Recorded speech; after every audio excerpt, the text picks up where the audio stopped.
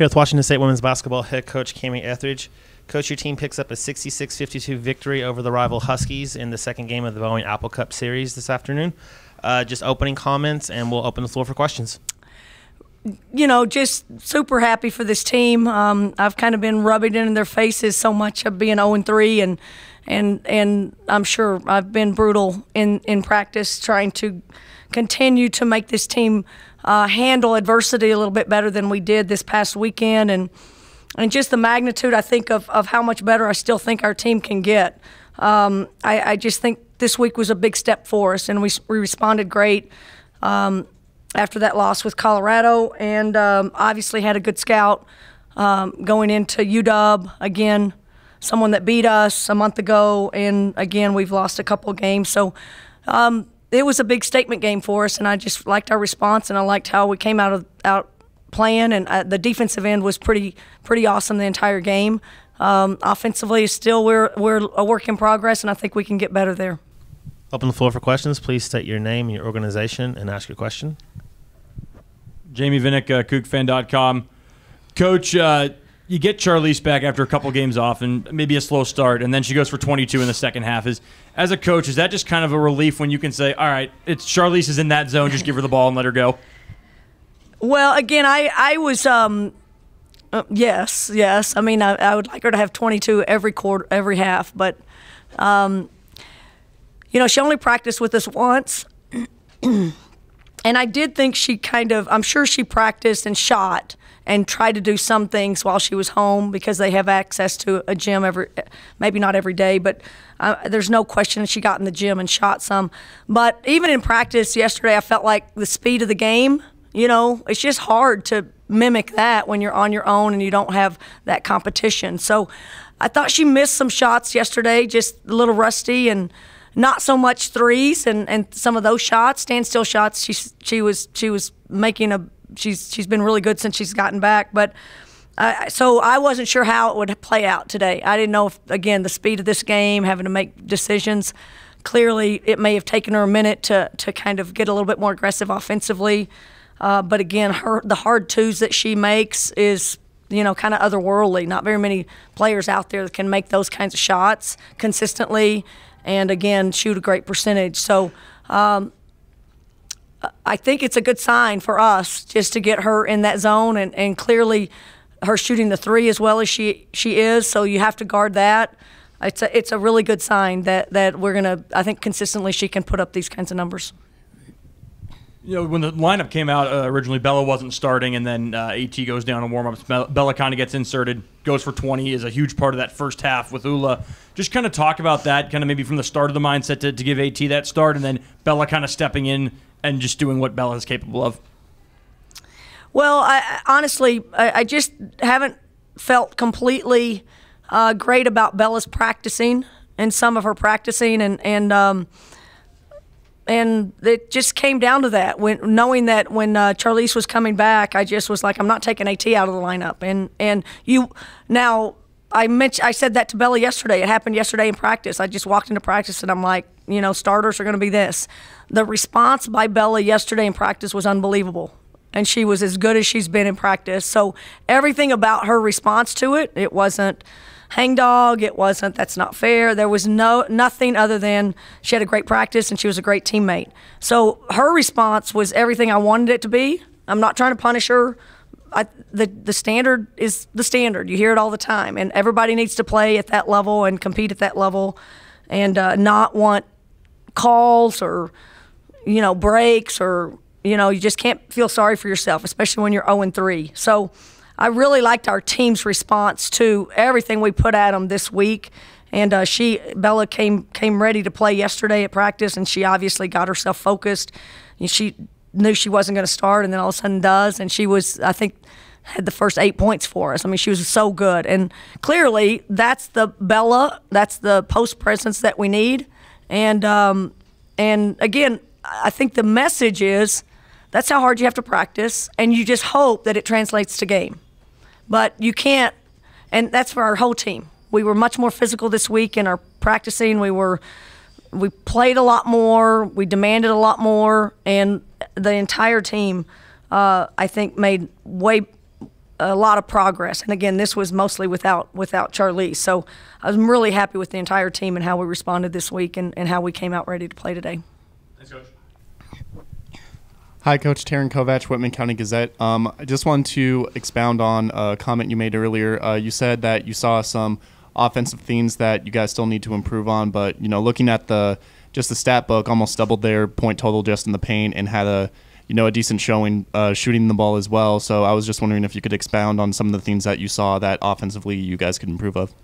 I mean, it's just the one column, turnover column. I just think that's the one that there were a couple of turnover that you just shook your head and thought, instead of being up 12, we should be up 14. That was just and why did we choose to do that? And what, going for the home run. I mean, you're going to have some of those mistakes. I just thought there was probably 7 that we just flat out, a little bit uncharacteristic, trying to get too much, trying to be a little bit too fancy, and those are the ones you just got to eliminate, because you're going to have some turnovers. You're going to make some bad decisions, and you can't help that. But, when it's kind of self-imposed, we had a plan on how to attack and get the ball inside, and all of a sudden we got real, infatuated with just pocket passes that our post couldn't handle. So there was a boatload of those, and then some individual decision-making. So I thought our defense was as good as it could get.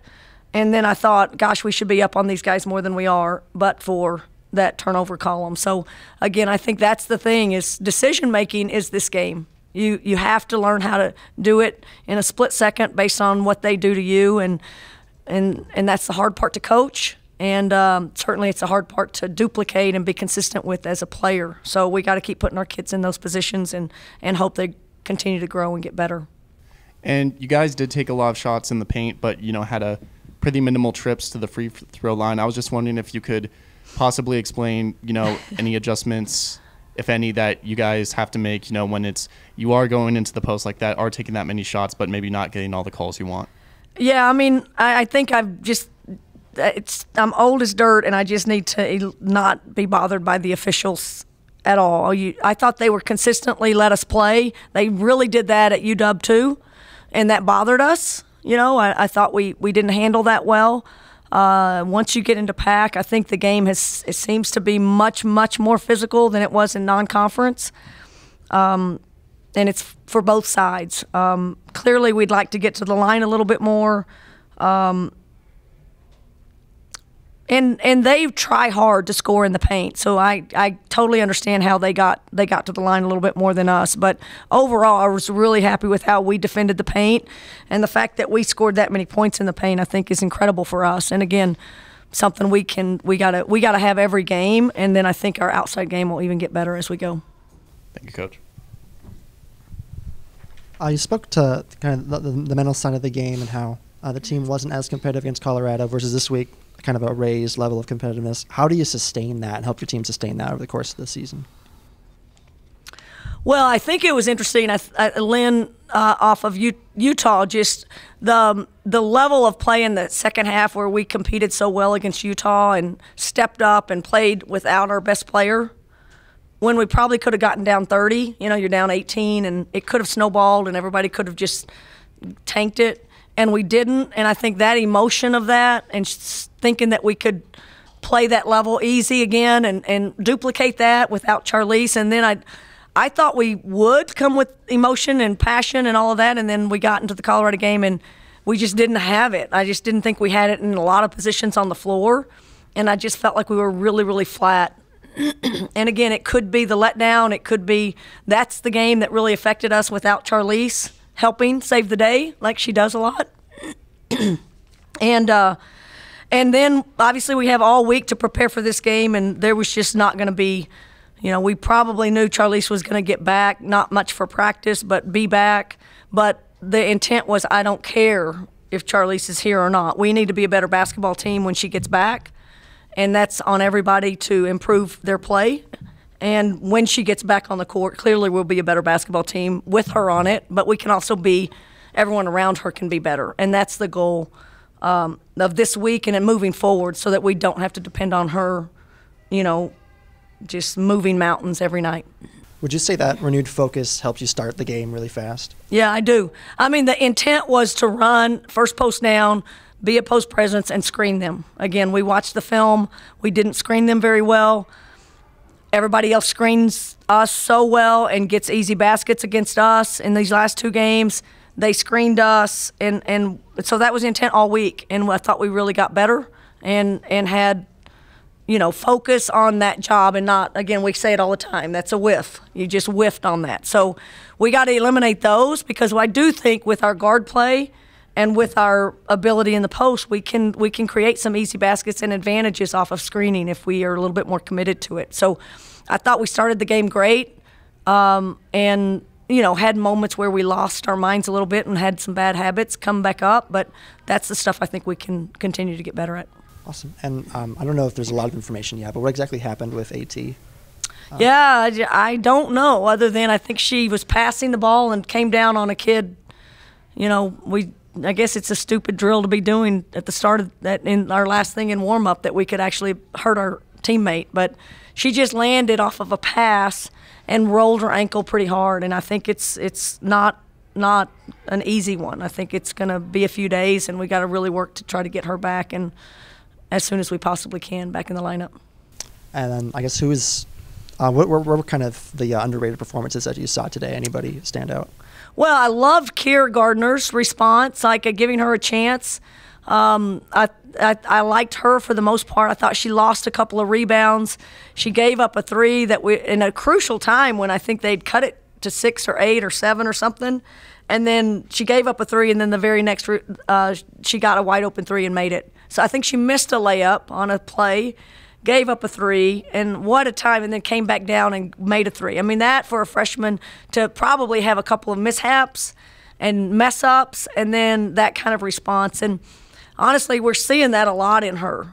The more we, she's not afraid of the moment. She has some confidence, and showing that she can get over a mistake and move on is a lot of freshmen can't do that. So it gives me a lot of confidence to put her back in those situations. And again, I think her game and her potential she can be another answer for us as we move forward. I thought Grace gave us great minutes in defending in particular and getting us in the stuff that we wanted.